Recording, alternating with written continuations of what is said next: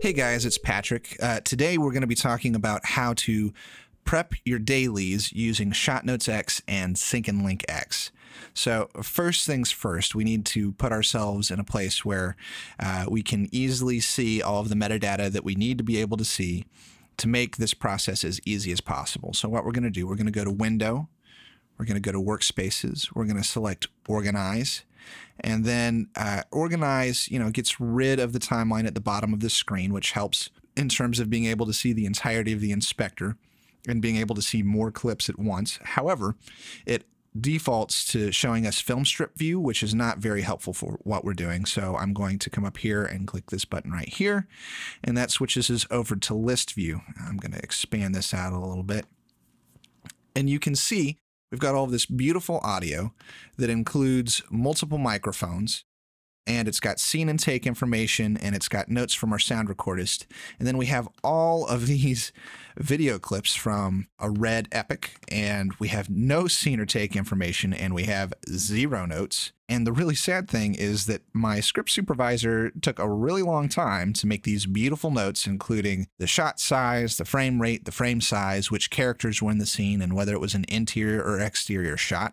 And she included scene and take information, as well as whether the shot was no good or whether it was a circle take. And I would really like to have that information, like here in my scene, shot take, and notes fields inside of Final Cut. So how do I do that? That's a great question. I'm glad you asked. That's very thoughtful of you.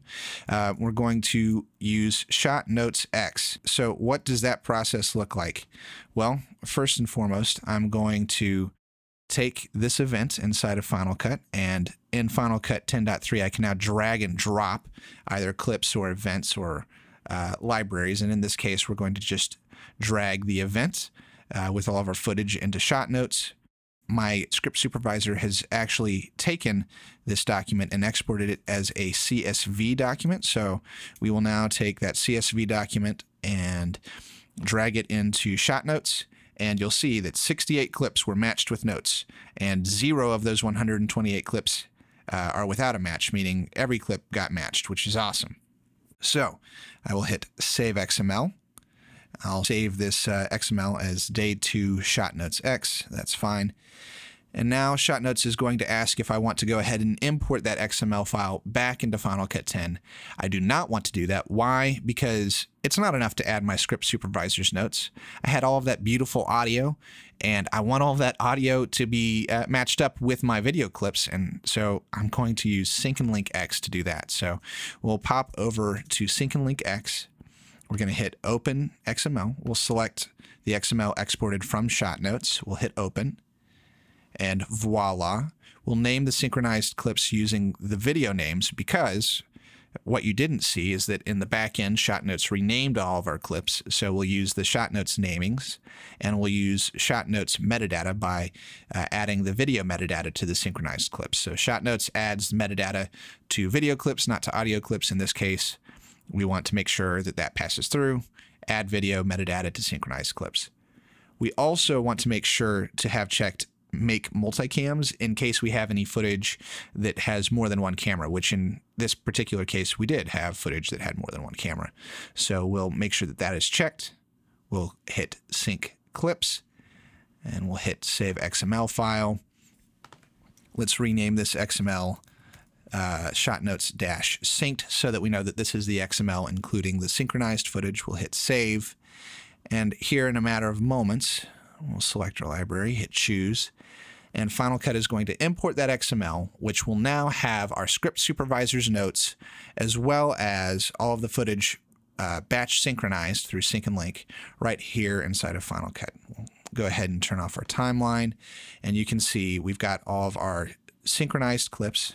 This little badge right here in Final Cut 10.3 means that it's a synchronized clip, or we have our multicam clips, and we can actually see that there are, in fact, multiple cameras inside of this clip. Woohoo! Amazing, beautiful, all done using timecode inside of Sync and Link. We have all of this metadata from ShotNotes now here. So, for example, I'll go ahead and close the multicam viewer, and then we'll click up here, and I'm going to type MCU for medium close-up, and all of my medium close-up shots, all of my shops for MCUs. I like to buy them at the store. All of my MCUs are here. I can type in Abrino, one of the characters in the show, and all of the shots with Abrino show up. If I want to find all the shots with Terrence, I can do that, and all of the shots with Terrence show up. Check this out, though. I can come over here, and I've got circled, MOS, VFX, all keywords that were added by shot notes because of my Script Supervisor. But circled takes, you'll notice there's this nice green line across the top. So anything that was marked as circled now has a favorite on it, thanks to Shot Notes X. So I can, even without having to go to the circle takes, I can go to my entire event, and instead of hide rejected, I can switch over to favorites, and you'll now see all of the shots that had been circle takes now have a favorite rating on them, and I can see them quickly and easily right here inside of Final Cut Pro 10, which is pretty awesome.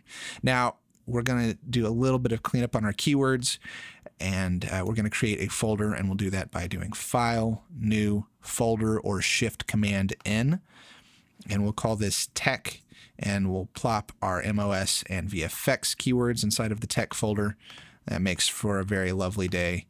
And additionally, I know personally that this circled keyword collection happens to also be in this ratings folder, and you'll see that no matter which one I select, I've got 27 takes in this circled keyword collection, and if I click this circled keyword collection, I have 27 clips. So since nothing changes between those two, I can actually just select this one and do Command Delete. It removes that particular copy of the keyword collection, and I'm good to go. At this point, we are ready to start the next part of prepping our dailies.